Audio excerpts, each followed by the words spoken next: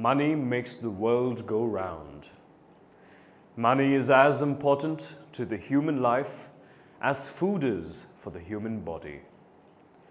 From saving pocket money to buying the latest video games and splitting the lunch bill between our friends, money plays a huge role in our daily lives. We are so used to living with the concepts of money and credit that it has reached a point where we cannot imagine our lives without them.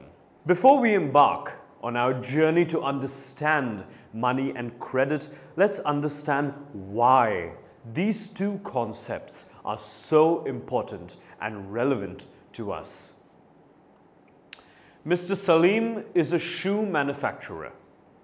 In order to get the amount of leather required to make the shoes for his customers, he has to make a payment to the leather supplier, Abdul. Salim writes a check out to Abdul, who deposits it in a bank. This means that Salim instructs his bank to pay the amount to Abdul. And Abdul takes this check and deposits it in his own account in the bank. The money then is transferred from one bank account to the other bank account in just a couple of days. The transaction is complete without any payment of cash.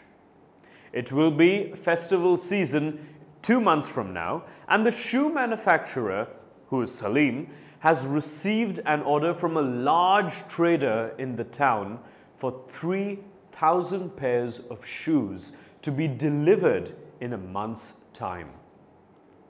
To complete this production on time, Salim has to hire a few more workers for stitching and pasting. He has to purchase raw materials. To meet these expenses, Salim obtains loans from two sources. First, he asks the leather supplier to supply the leather now and promises that he is going to pay him later. Second, he obtains loan in cash from a large trader as advance payment for 1,000 pairs of shoes with a promise to deliver the whole order by the end of the month. And at the end of the month, Salim is able to deliver the order. He makes a good profit and he repays the whole amount of money that he had borrowed.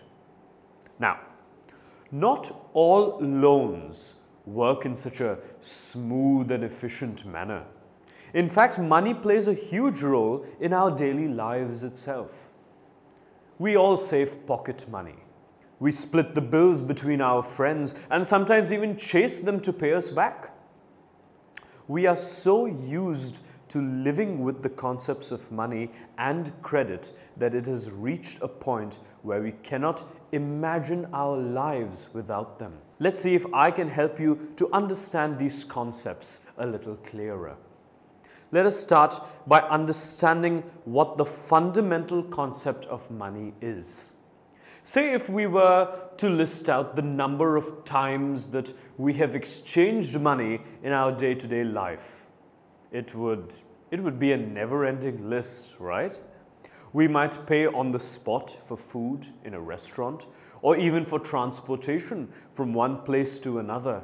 But when we purchase groceries, we generally do it on credit, which basically is a commitment that we make to pay the shopkeeper at the end of the month for everything that we have purchased during the month.